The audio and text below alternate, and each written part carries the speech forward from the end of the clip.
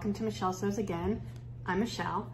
Today I am continuing my 30 days of sewing hashtags, which I failed to mention in my last couple of videos, but they were also hashtag videos. Anyway, so today what I'm gonna do is give you a review of the Pattern Fantastique Vali Dress, but I did the blouse version. So if you follow me on Instagram, you'll see that I've posted an image there, which I'll pop up here.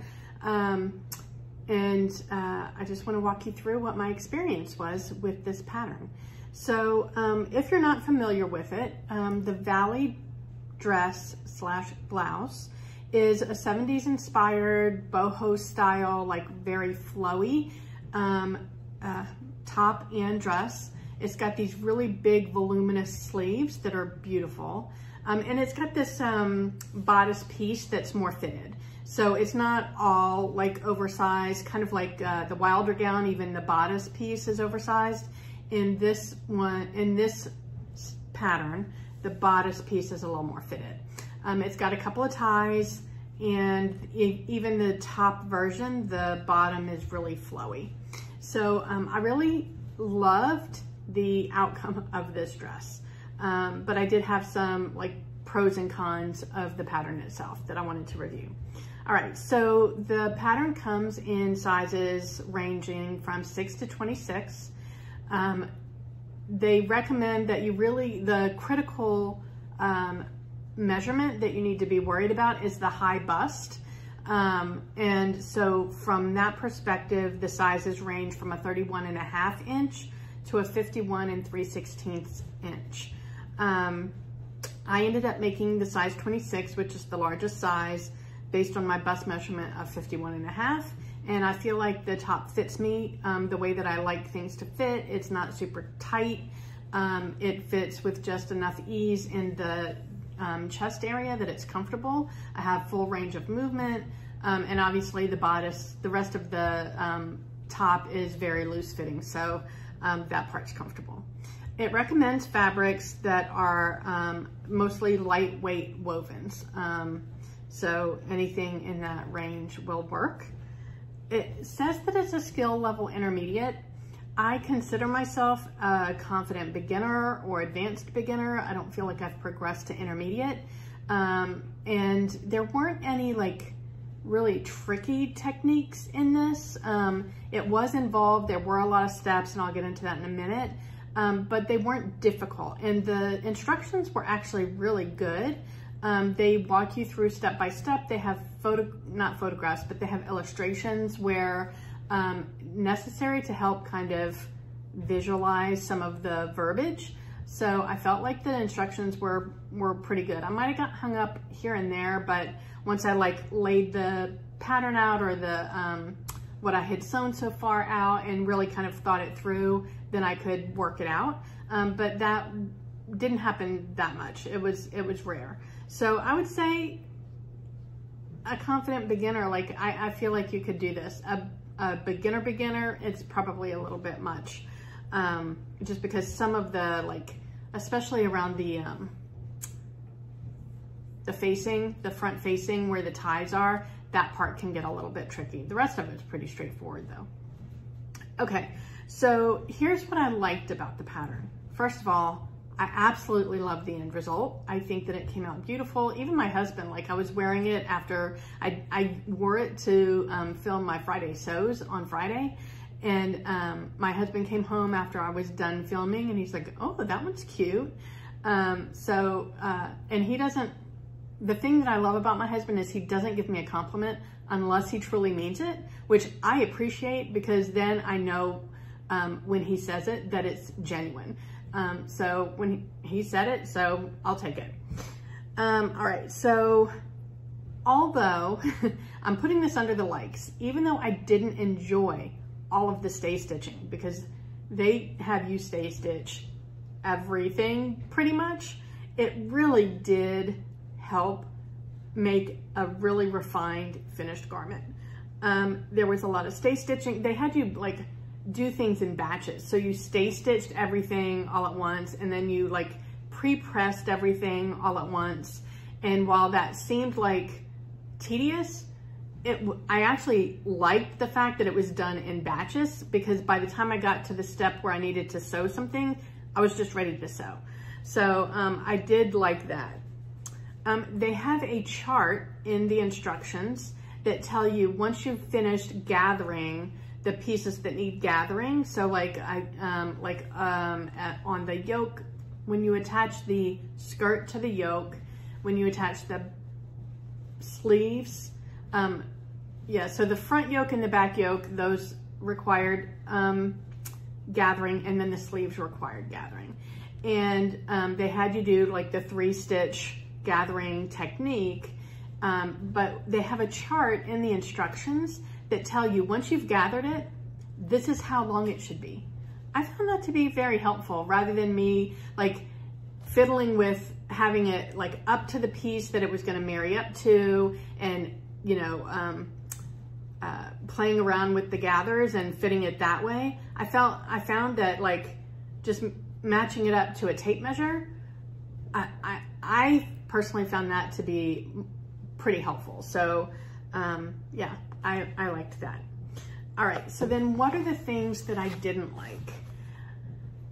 So as a person who prefers cutting my patterns over tracing, which I'll get into that in a second, this pattern, the printed pattern, I bought the PDF, I had it shipped off to PDF Plotting, I got it back, and then because I prefer cutting my patterns, I didn't like the fact that pattern pieces overlapped. So the top pattern overlapped the full dress pattern. So there's a different, and if it was just a straight shirt and dress, it wouldn't have mattered, because you could just fold the dress length up and cut at the shirt, but that's not the style of this pattern. It's got a very swoopy hem for both the top and the dress. So the swoop for the shirt extends past the skirt. So I had to cut that out separate, which meant that my top and my skirt were separate. And if I ever want to make the dress, which I'm pretty sure I do, I've got to tape that back together. Same thing with the neckline. So the front and the back yoke piece was also overlapped, and they have, which wouldn't have been a problem except for the fact that they have different neck heights. So I had to cut, and because it was curved, I had to cut the front off, because the front actually came up higher than the back, which I thought was weird. What do I know? It worked out. I had to cut the top piece off after I cut that fabric piece out to cut the back piece out. And then I had to tape it back together if I want to use it again. I understand this is yet another argument in favor of tracing my patterns instead of cutting. And for my Me Made May pledge, I am committed to tracing my patterns this month and getting in the habit just to see if I can transition. Whether I do it permanently or not, I don't know. I'm not committing to that, but I am committed to it for this month. And we'll see how it goes. So it was too late for this one for me, but this is the one that kind of broke. It was the straw that broke the camel's back that made me feel like, okay, I need to investigate this pattern tracing thing. And we'll see where it goes. And then the second thing that I didn't like about the pattern, and I don't know if it was just my download that was wonky, but my instructions were out of order. So after step 50 on page 11, it jumped to step 57 on page 12. And it wasn't until page 14 that we got back to step 50. Yes, I know. You should read your instructions all the way through before you get started. I don't usually do that. Maybe now I will. Luckily, it was toward the end, so I didn't realize that step 50 existed. I thought it was just missing. So I was close to like I can't remember what step it was on, but it was close to like the end. So I just kind of worked out what was left to be done. And then I found step 50 and I was like, oh, okay, I did it right. Score for me. So it worked out okay. It's just, you know, again, if you are a true beginner, that could have flubbed you up. All right, so those are the things I liked and didn't like about the pattern. Here's some mistakes that I made that were no fault of the pattern. They were on me. So when I was cutting out the pattern, which I realized this is also something that wouldn't have happened if I was tracing, I completely missed cutting out the ties, the tie piece. And because I had already wadded it up, thrown it in the trash, and my husband had already emptied the trash by the time I started making the top, when I got to the tie, to the steps to make the tie, I was like, oh, I don't have that piece. And I didn't know how long it was. I probably, if I'd have thought about it, I probably could have worked it out on my own. But I happen to have a bag full of long strips of lots of different colors of grosgrain ribbon. And it's probably thicker than the ties that the pattern calls for. It may or may not be. I don't know. I don't have the pattern piece. But I think it worked out well. It was a lilac color. It coordinated well with the both of the fabrics that I used in my top. So it worked out okay. All right, so then the next thing is I didn't have enough fabric.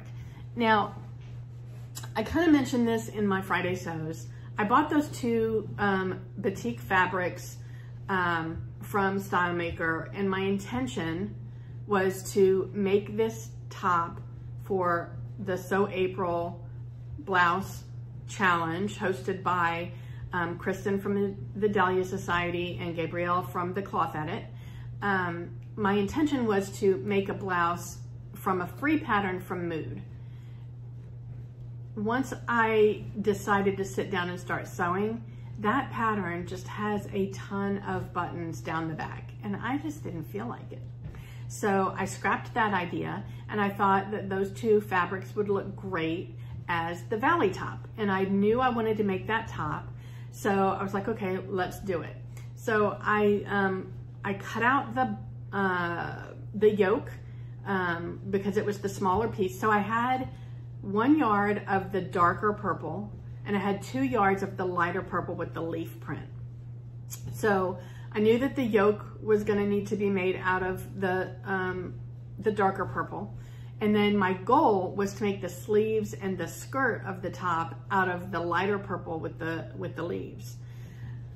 Once I laid out the pattern piece for the skirt on the leaf fabric, it was immediately clear that I wasn't gonna even come close to having enough to make those sleeves are huge. They're voluminous, they're wide. I wasn't even coming close.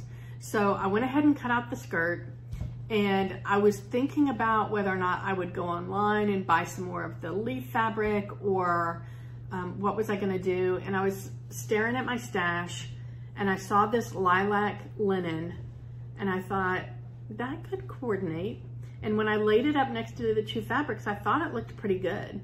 I wasn't 100% sold, but I was like, I wanted to make the top. I wanted to make it in time to fulfill the challenge, and I was down to the wire. I mean, I literally finished the shirt on April 30th.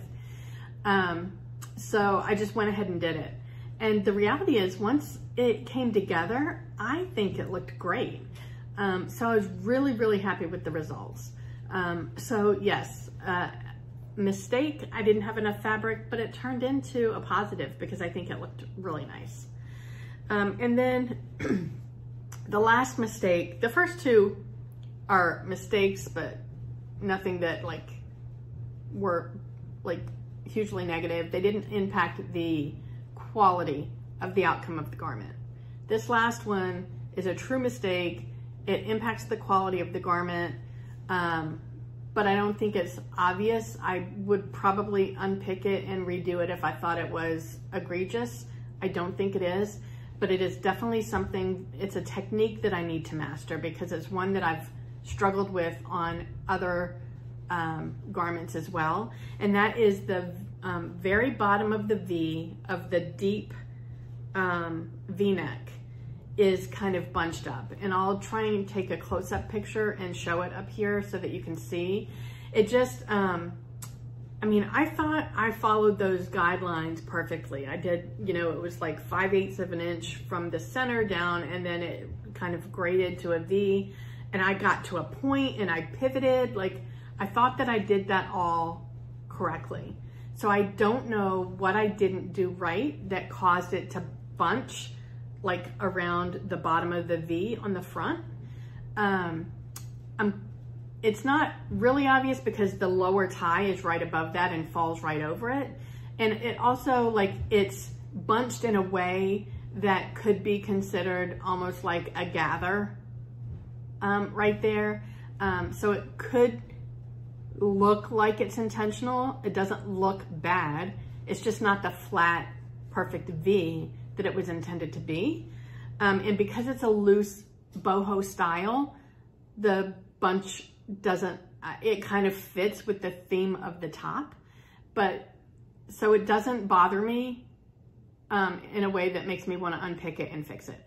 But like I said, it's definitely a technique that I need to figure out, because this isn't the first time this has happened to me.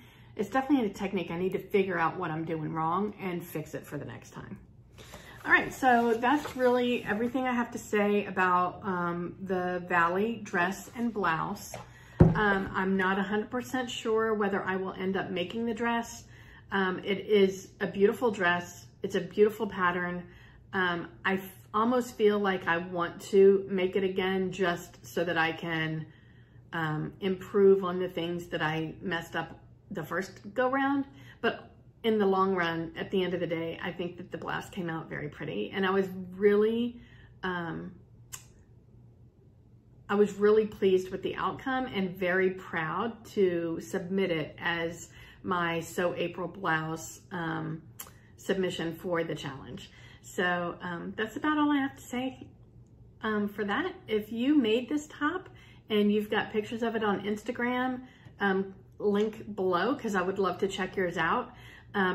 Anytime I make any pattern, I'm always all over Instagram looking at other people's versions because I love to see the inspiration. I love to see, you know, how it came out, how did they interpret it versus how I did.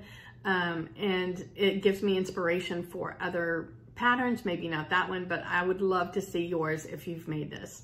And that's about it. I hope you're having a great day wherever you are. I hope that the weather is beautiful. It's actually quite gorgeous here today. Yeah, I hope you're getting in a lot of sewing. All right, thanks for joining me. Bye.